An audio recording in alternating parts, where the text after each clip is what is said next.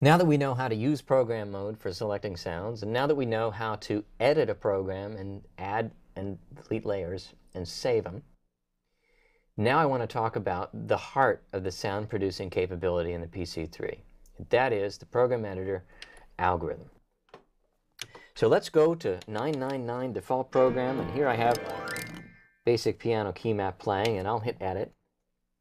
And let's look at the next set of more buttons after key map menus, layer menu, pitch and amplitude we'll talk about. But let's go right to the alg, because this shows us the signal path.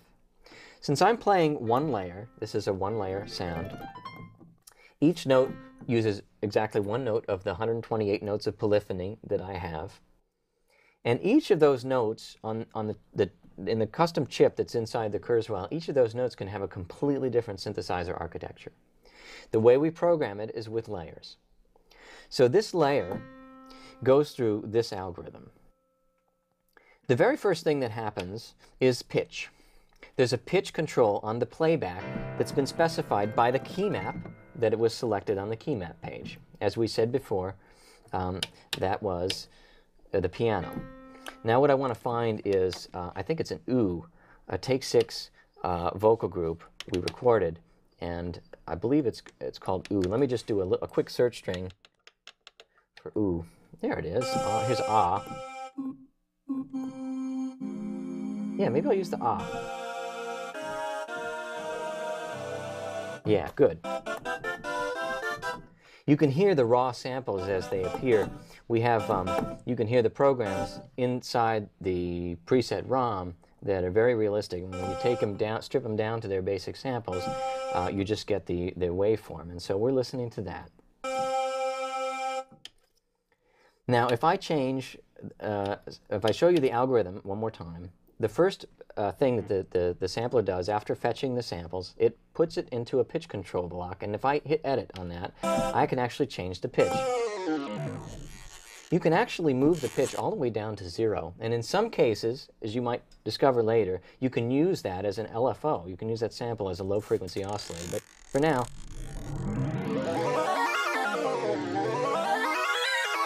this is a coarse pitch control in semitone. And this affects, now this is not transposition like we were doing on the marimba. This is actual pitch control once it already selects the sample based on the key I play. This is actually an adjustment on the playback rate of this sample. So the lower I go, the more distorted it's going to sound. The higher I go, the more chipmunky it's going to sound. That's the pitch control in semitones, exactly. Now if I move the cursor to the right, now I have a selection of other static adjustments to this one pitch control. A fine-tuning in cents. So I can go in 1/100th of a semitone increments exactly. I also have as a pitch control a fine in hertz.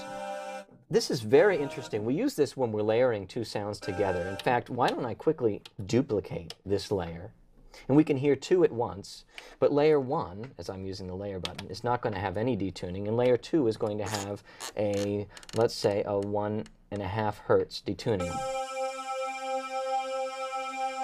And you can hear the beat frequencies in exact hertz, basically 1.5 times a second you're going to hear this beat frequency. So this is a very precise way to control what we call a digital chorusing. This is something that Kurzweil pioneered over probably 20 years ago. And the pitch adjustment on this, not to get into too many brass tacks quickly, but it's just very interesting the kind of implementation that Kurzweil goes to. The pitch adjustment is different from each key number because it wants to keep the beat frequencies constant across the keyboard. I can slow it down to maybe 1/10 of a second, and I get nice flanging here. My beat frequencies are so slow like that. That's nice. Now, let's go back, and I'll delete that layer that I just made, delete layer 2. And we're back to one layer and no pitch adjustment. So we've seen that we have coarse pitch adjust and two ways of doing fine pitch adjust. Now let's go to the key track. This means how much pitch adjust is applied based on key number.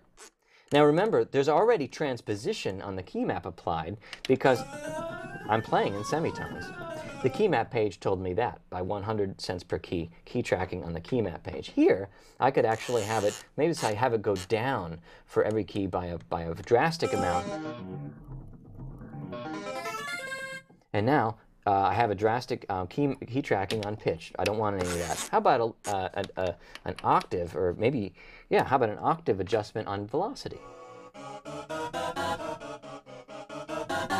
For the vocals, it doesn't make much sense, but sometimes you'll find yourself using that. So that's the those are the pitch control amounts that we can do. Let's go back to the algorithm page, and we see we've done the first thing that we can do. The very last thing in the signal path is amplitude, and that's how loud the layer is going to be. So let's edit that, and we see that I have a level control at the bottom of this column, and it's -6 dB. That gives me a little bit of headroom. And if I look over here, I also have, not a fine-tuning amount, because decibels is fine enough for most purposes here. So we do have a key tracking amount, and I could make the sound, let's say, a negative key tracking amount, and the sound will get softer as I go up till it finally has nothing. So this is how we do a balancing across keyboard of the layer volume. And velocity tracking is used all the time here. We don't use it on pitch much, but we will use it here because this gives us our dynamics that we need for a sound.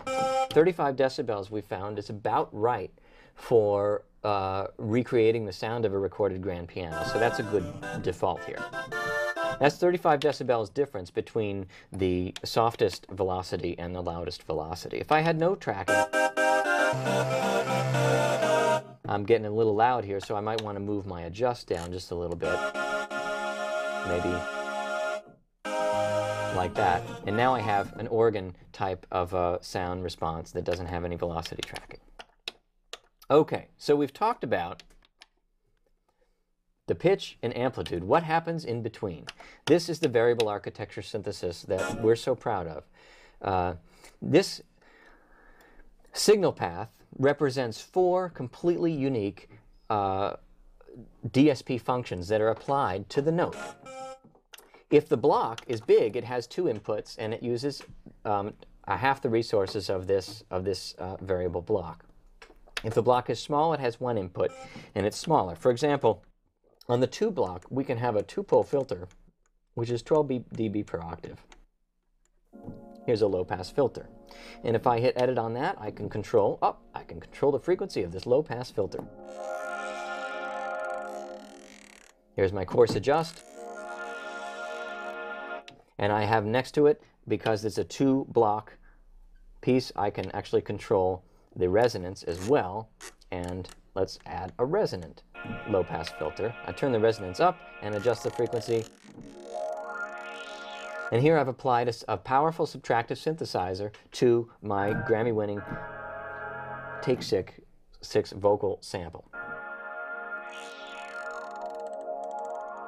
Notice, please, that the frequency that's specified for my cutoff is listed in note names as well as exact hertz, which gives us a precise level of control.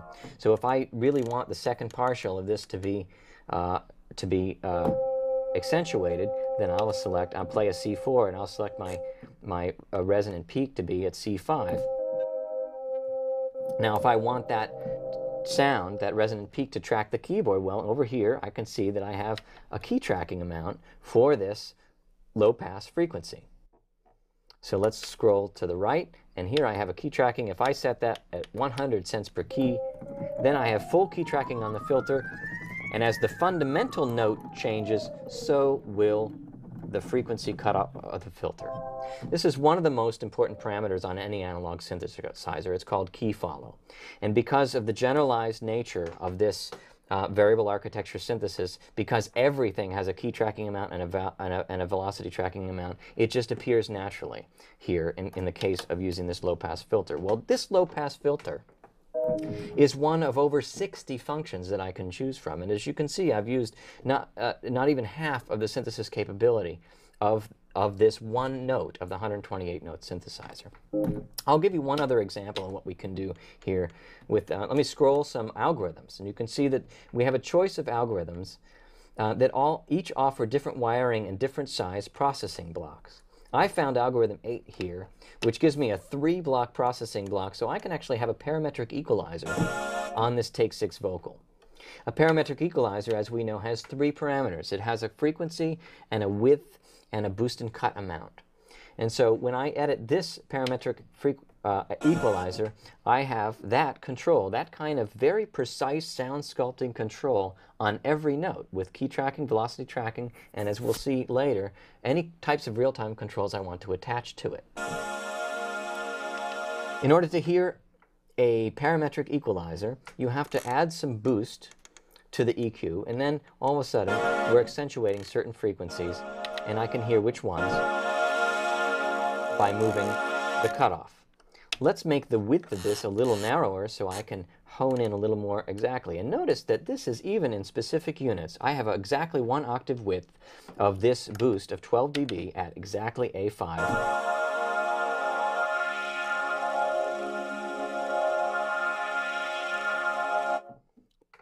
And that's very nice. Now, I can set this, and that's really just great, and I can add key tracking. Maybe I want to add 100 cents per key tracking there. But what if I want this to move on some kind of real-time control, to animate the sound? Let's do that next. First, let me exit this, and it offers me to save my default program. I'm going to say rename again, and let's say parametric, P-A-R-A-M-E-T-R-I-C.